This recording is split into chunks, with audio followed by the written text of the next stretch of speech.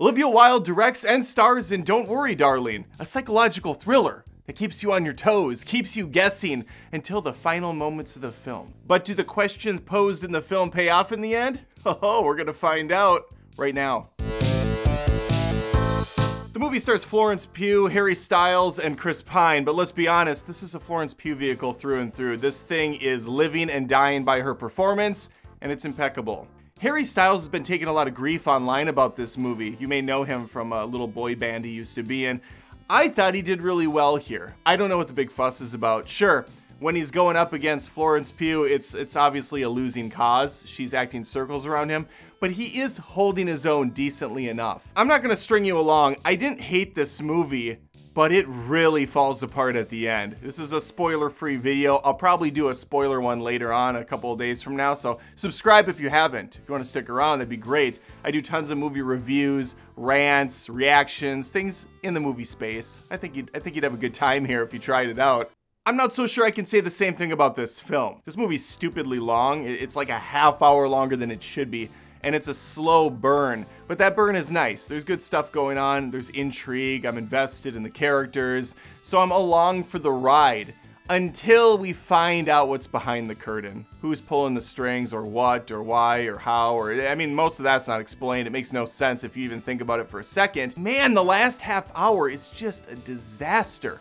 Now, I went with two other people. One agreed with me, the other one, a buddy of mine that I see all my movies with now, he actually disagreed with me wholeheartedly, not half-heartedly. He put the whole heart out there. He said, Adam, you're wrong. This movie's fantastic. So obviously what's really going on in this movie is gonna work for some and not for others like myself. From a technical standpoint and somewhat superficial, I think Olivia Wild does a good job here.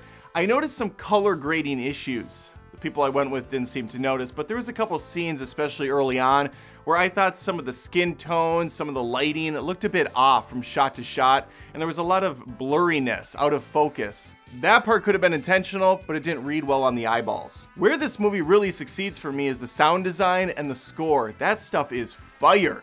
The cracking of eggs, like very over the top sound effects. Someone was having a great time getting their paycheck making those sound effects. And then of course another amount of praise should be heaped onto the shoulders of Florence, who does really do the heavy lifting in this film. It's again just a shame this movie ends up going the direction it does, because all the slow build up, all the interesting concepts and ideas fall flat on their face when you see what's really happening, and then nothing really adds up at all. It's tough because I do want to encourage people to go out and see movies like this that are different, that are trying to take some chances, even if they fall on their face at the end. Another part of me is like, things are expensive. There's a lot of media out there. We only have one chance on this planet. Maybe don't waste it watching this movie.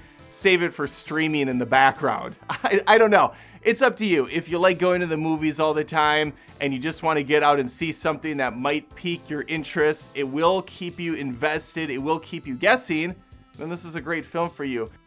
However, if you're looking for something that's going to blow your socks off and it's absolutely a must-watch, this is not that. It's also not the complete dumpster fire disaster that people were assuming it would be.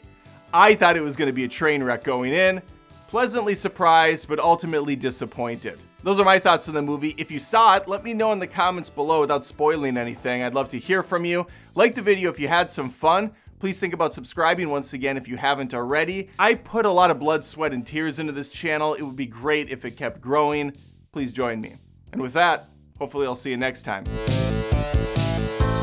Thanks for watching the video and for sticking around. Maybe join me on Patreon at patreon.com/AdamDoesMovies. There's a $1 tier, a $5, a $20, whatever you want to give is great.